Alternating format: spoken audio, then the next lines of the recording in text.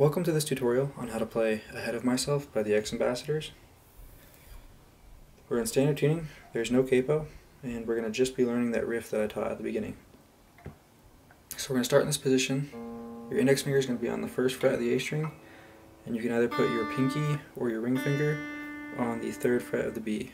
And we're going to just alternate picking between those two notes, so the A string and the B string for 3 times, so 1, 2, 3, and on the fourth you're going to put your middle finger or your ring finger on the third fret of the A string, pluck that note, and then instead of plucking the B we're going to pluck the high E string. Okay, so putting that together, 1, 2, 3, 4. Next we're going to pluck our D string, and we're going to put our index finger on the first fret of the high E, and we're going to pluck this position twice, so D, high E, D, high E. You're going to continue plucking the D and the high E, but this after the second time, you're going to put your ring finger on the third fret of the D, and play that twice.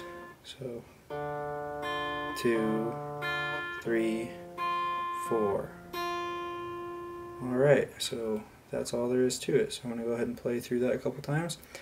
So this is our first position, 1, 2, 3. Second position, 4. Now you're at the first fret of the F, plucking between the D and the high E. Add that ring finger to the third fret. Back to the beginning.